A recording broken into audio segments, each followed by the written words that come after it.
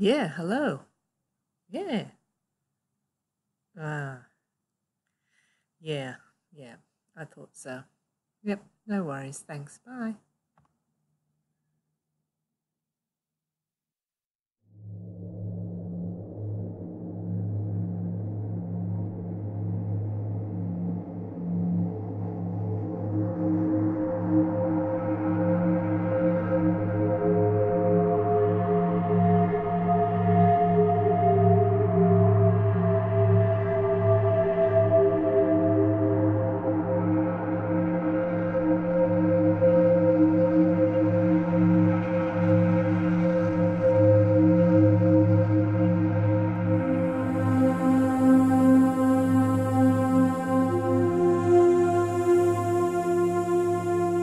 The process of hand-making felt requires water.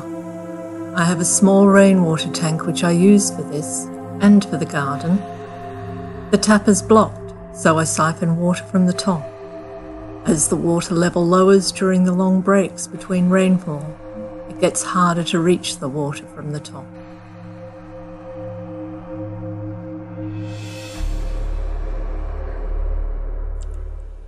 The wool comes from sheep, of course, and they need water too. As the drought gets worse, the lovely small producers that I procure much of my wool from start talking about hand feeding and reducing stock.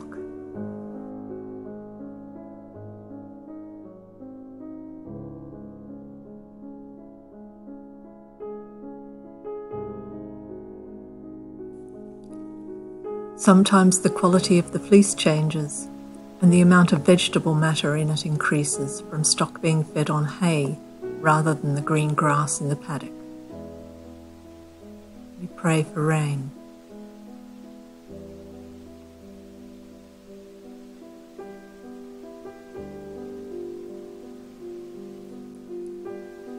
Still no rain. The web, the news, reports, and social media start showing more images of dry, cracked stock dams and the remains of animals that didn't make it.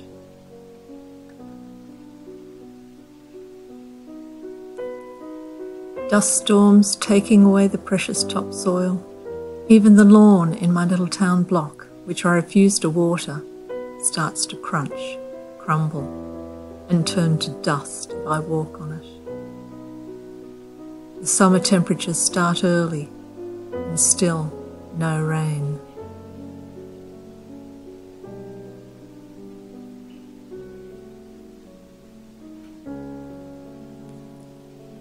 Even the veggie garden, with hand watering, now struggles as the temperatures and dryness bake the ground and the poor plants. Praying and hoping for rain has become a greeting as you meet others. Now the land and the forest are so dry that it takes little to cause a blaze. First, not far from me, see the smoke, breathe the destruction. The images on the web change from drought to fire as more and more of Australia's forests burn.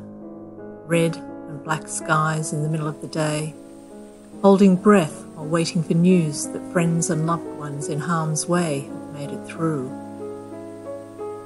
Tears at the utter devastation wreaked in some areas. Whispering for rain with little energy left.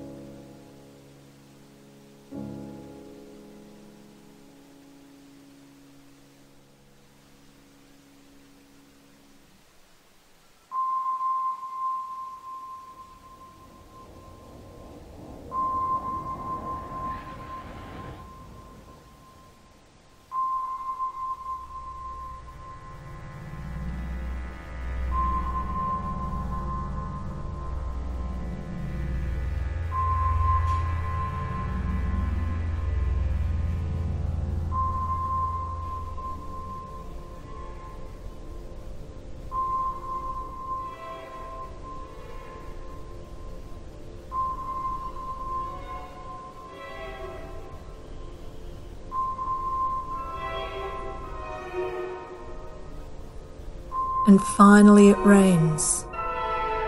The smell turns from smoke to a different aroma. A little turns into a lot, turns into a deluge. Floods churn the land and wash away the roads and bridges. But tanks are full, stock dams and water supply dams, all topped up and overflowing.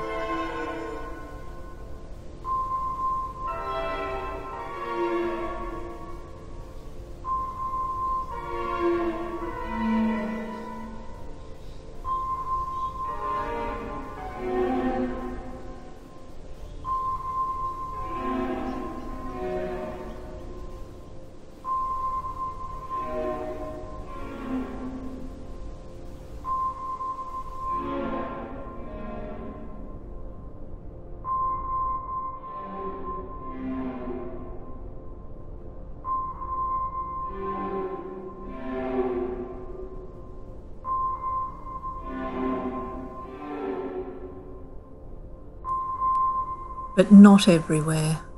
For some, the wait for water goes on.